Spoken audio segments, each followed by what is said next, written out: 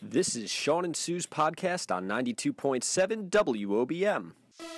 The Ocean County Breakfast Show with Shawn Michaels and Sue Moll. Ocean County's best variety. 92.7 WOBM. Time for another edition of Shawn and Sue's Jersey Shore podcast. And this time around, Sue, we're talking about everybody's favorite subject, mac and cheese. Is there ever a bad time to talk about mac and cheese? No, not at all. Loving that. Remember, Kevin had the meat sweat, Sue. Ew. And you were perplexed. You didn't know about meat sweats. So we're going to talk about that as well. How about your pinky toe, Sue? Remember, we were talking about how you busted up your pinky toe. And vinyl records. It was my pinky toenail. Yes, your pinky it was toenail. caught. And vinyl records, Sue. We were talking with listeners about their first records that they ever had. And we'll find out what they had to say. So a lot of fun, different types of topics coming up with the podcast.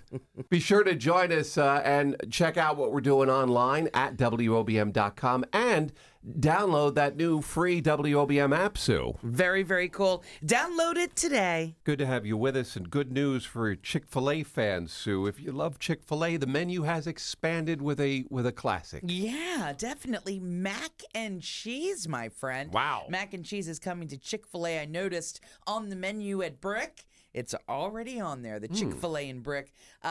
But pretty much all nationwide Chick-fil-A's by Monday will have mac and cheese. This includes a side of mac and cheese and the kids' meals, a choice of mac and cheese. Now, why did I already think that Chick-fil-A had mac and cheese? No, it just seems they like a never perfect did. marriage between the two. Sure, fried chicken, mac and cheese. Yeah, it's like a picnic. It's like but a it's barbecue. more like, I don't think they look at it as fried chicken, but now, are they definitely doing it with like breaded chicken. like a breading topping or anything like that? Like, you know. No, it looks good though. Yeah.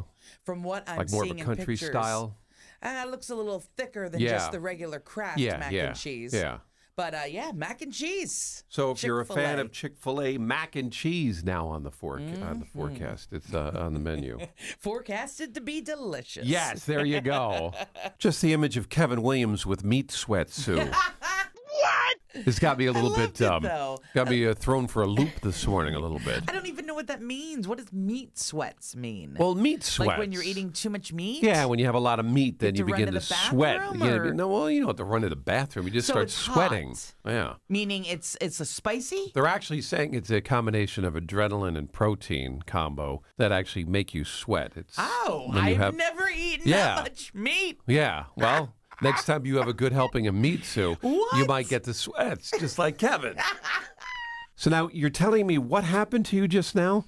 Jeez. My pinky toenail is caught on my sock, and it's affecting me. Are you...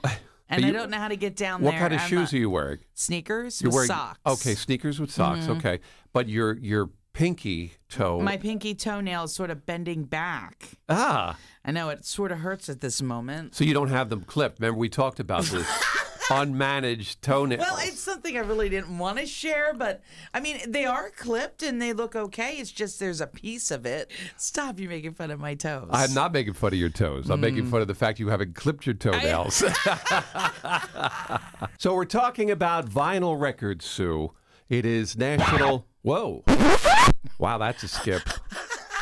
That's going to scratch that record. It is going to scratch it all up. Yeah, we're talking about National Vinyl Record Day today. And what was the very first vinyl that you owned? We're asking listeners at home to send in what they first bought when it came to vinyl. Raymond said he had a comedy album and also Janis Joplin's Pearl album. Oh, my goodness, yes. Now, this one's getting a couple of reviews here. Joanne and Tina and Susan all said that they had the Partridge Family. Oh, the Partridge my Family album was their word. first. So that's cool. what they had to say.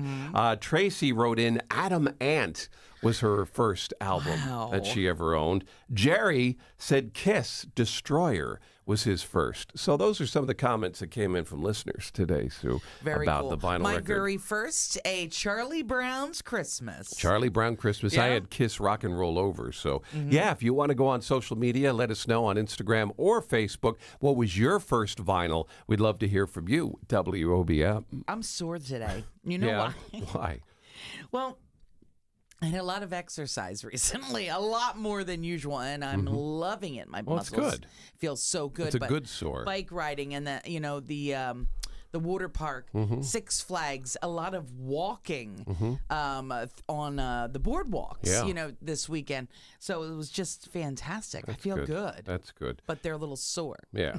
Well, by the way, I wanted to thank everybody who wrote in over the weekend. A lot of folks are wishing April and I a happy anniversary, so I just wanted to say thank you to everybody that wrote in. We had a nice, quiet anniversary on the 28th year. Good. We went over a little coffee house that's in town, and we went over there and had coffee and sat and talked, just listened to music and just hung out. And then we had that's great. dinner at home and put a little fire on in the backyard in the fire pit and just relaxed on the deck. And So we talked So it was about the quiet. 28th, Yeah. and you said about the orchids. Yeah. Did you do what you said you were going to do? No, I didn't do anything with orchids. No, it was just coffee and fire. Okay. We're talking about the issue of high schoolers starting the day later. A new pilot program is going to be tested. Governor Murphy is looking into whether or not pushing back the start of the school day for high schoolers till after 8:30. They say this is based on, sleep studies they've done where kids aren't getting enough sleep. Right. So they're saying that if you started the day later, they might be able to get more sleep in the morning and then start the day later and be more productive. So we were asking listeners whether or not they like this idea. Yeah, what do parents think? Well, we did a survey. 53% say they do not like the idea. Ah, okay. 53% said they don't like the idea. 29% said they do like the idea. 18% were undecided. Wow. Yeah. That's a big percentage. Parents are speaking there and parents are saying, keep it the same. They Yeah. don't want it moved back. Amanda wrote in, she said she she doesn't support this. Kids need to start going to bed on time. Francine wrote in, I like it so that my son won't be getting the bus before the rooster wakes up. So I guess she's saying, a lot of kids catch the bus it's very in the early. dark. So Sure. she's saying it'd be a little bit, later in the morning for them. Megan wrote in, I feel that the little ones should start earlier since they have a little more prep in the morning than teenagers do. So these are some of the comments that listeners are doing. You can sound off on our social media, take part in the survey as well. What do you think about starting the school day later in high school? I did an article which I asked, what do we need here in Ocean County? Every so often we like to kind of get a little barometer going as to what people are thinking Sure. and what it is that we could use. Some of the things that I pointed out, I said, these were my thoughts because it was, my opinion, and I asked for folks to give theirs. I said, clean up and reorganize empty strip malls throughout Ocean County. Some look horrible. Hashtag eyesores. We've got to do something with these. I don't know. Definitely. Pothole repair work on area roadways here in Ocean County. And I also said, how about train service? I know that's a big wish. Yeah. But a very I was looking over this. Train service would be great. Yeah, I from saw Point some- Pleasant south and go all the way through down to Cape May. Yeah. Go through Ocean County. I right, agree 100%. And I saw buses, too. We need more buses throughout Ocean County. Yeah. So But here's the deal. I saw a lot of teenage places. Did you see that? yeah.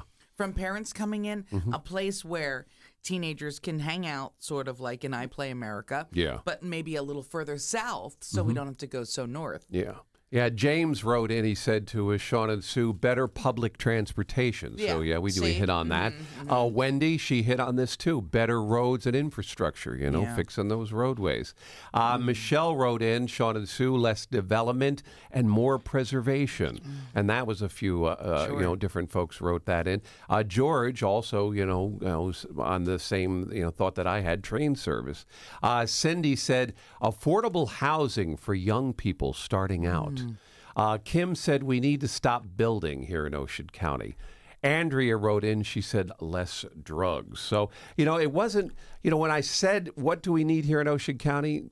People went more in lifestyle than they did like, oh, we need another supermarket, or we need a certain store, or we need a certain, type of No, thing. they It was went, more lifestyle, things that affected their daily life here in Ocean County. So you can check out the story at WOBM.com. It's on our very app. good answers. I thought they were fabulous. A lot of folks writing in this morning. It's up on our Facebook page as well. Let us know, what do you think we need here at Ocean County? We love hearing from listeners with Shawn and Sue. So last week I got a chance to do something. I've always wanted to do a ride along with the police, and I got an opportunity. We talked You about already this. have a badge. So. Yes, I am a deputy, junior deputy, and got a chance to work it out. And we want to thank the Toms River Police and, of course, Chief Little and Jillian, their PR person, for putting it together.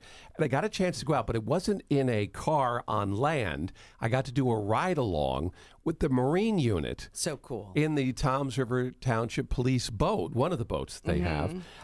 Go out and kind of just get an idea of what they do, because, you wonder, something different that we have here at the shore, obviously, is water.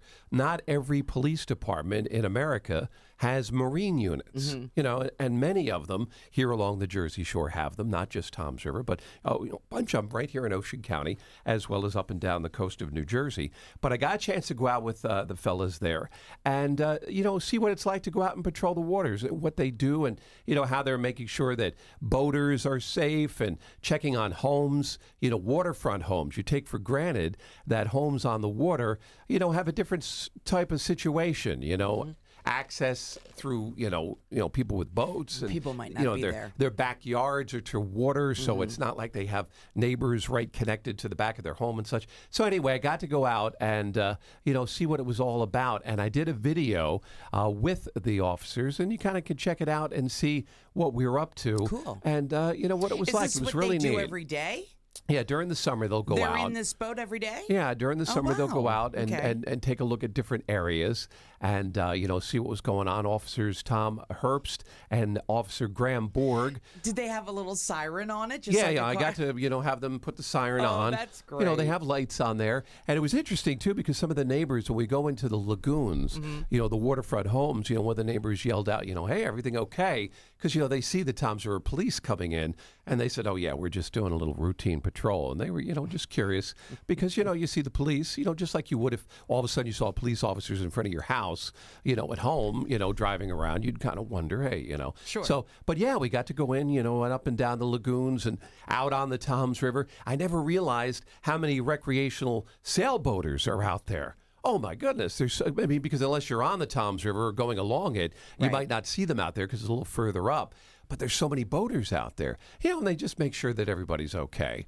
And, they have... That's neat. They overlap with other, jurisdictions, the Ocean County Sheriff, also the state police, Coast Guard. There's a lot of, Marine patrols that are out there, and they sort of overlap each other and, make sure everybody's safe out there. But we have a lot of water here in Ocean County, so there's a lot of different patrols out there, and it was kind of neat. So the video is up. You could take a tour and a ride along with us and, see what it looks like right from the boat. I love that. That's neat. Yeah. Where'd they pick you up? They actually picked me up. They brought the boat right into Huddy Park, and we boarded right there in Huddy Park. That is cool. Then we went out. We passed, the River Lady while she was heading out for a cruise, and it was neat. It was definitely a once-in-a-lifetime thing being on a Marine police boat. And, I was thinking of Flipper. Remember how Flipper would be out there, with the Marine police? Word. So anyway. You were in your glory, though, weren't you? It was a very you interesting, loved very that. informative video. You can check it out. It's on our website and app as we That's take a cool. ride along with the Toms River Township Police Marine Unit. Thanks to the police as we support our men and women in blue with WOBM. And this is something that a lot of people are talking about. It's a recent recommendation that came out from Energy Star. Tell me. Now, Energy Star is a joint federal program run by the Department of Energy and Environmental Protection. What they've done is they've put out their recommendations for where you should keep your thermostat at this summer, all right, with your air conditioning and so forth. So folks are like wondering, if this is a joke. And no, it's not. This is what they actually recommend that you do, all right? 78 degrees when you're home. When you're out, leave your thermostat at 85. When you're sleeping, Leave your thermostat at 82. Here's what some of the listeners are saying this morning. Elizabeth wrote That's in. just crazy. Elizabeth wrote in. She said 82 degrees while sleeping means no sleep. Would be drenched in sweat all night. Where did they ever get this idea from? Ridiculous. Scott says work outside all day and then tell me where it should be. Julia wrote, seriously? I'd die of heat stroke in the summer, and if not, I'd boil to death in winter, 68 to 70 year-round, she says. Autumn says, if I had my AC set at 82 at night, I would never sleep. Bob wrote in, he said... Me either, honey. Listen to this. Bob says only a psychopath would set their AC at 82. Yeah, are you kidding me? Now, Sue wrote in, she said, with hot flashes, that's a big no. Yeah, because, honey, I'm with you. We have that air on in the winter. Yeah. If need be. Pamela says, we'll all be dehydrated meat patties. So those are some of the comments that are coming in. You could check out my story and get the link to the article all about the recommendations on our website at WOBM.com or on social media on Facebook or on the app. And comments are coming in left and right, what people are saying. And for the most part, no one says they can sleep at 82 degrees. I know at home we could not do it. Not at all. We could not do it. Maybe we're spoiled. And I just got a thing from the electric company said that I have spent 21% less on energy this year than I did last year. But yet we still keep it set at 70, 72 on the overnight hours. 82, I can't. Way. Some people are writing, why even bother putting your air on at that point? Sleep outside. Just open up the windows for goodness 82 sake. degrees. That's crazy. That would be warm. I just, no way. Unless my air's not working, it never gets up that high. Yeah, 82 degrees would be unbearable. So anyway, check out the story, get your comments to us, and you can read all the listener comments. I put a bunch of them up there on my article, and we'll see. We'll get through this summer and hopefully not sweat too much with WOBM. And we're talking about the Tooth Fairy. Today is National Tooth Fairy Day. I'm out of the tooth fairy stages. You think? Yeah, all her teeth are out. Okay. All right, so she has no teeth. What, she have she false already teeth? lost one tooth. A real tooth. Oh, So, so yeah, all she her has a adult fake. teeth are in now. Yes, but she broke one. So we decided to ask listeners, what is the going rate? Because I've been out of this for quite some time. Okay. I mean, so I was wondering, what is the going rate for the Tooth Fairy these days? I can tell you. I said, is it 50 cents? Is it $1? no. Is it $2? $5? So we had listeners writing in, and here's what they had to say. Cindy wrote in. She said she gave her kids $20 for the first tooth. What? And $5 after that. No. $20, For the Sue. first tooth? For the first tooth. I thought 5 was big. Christy wrote, she said $20 for the first tooth, $5 after that. Betty wrote in, she said, I'm thinking it's $10 or $20 a tooth.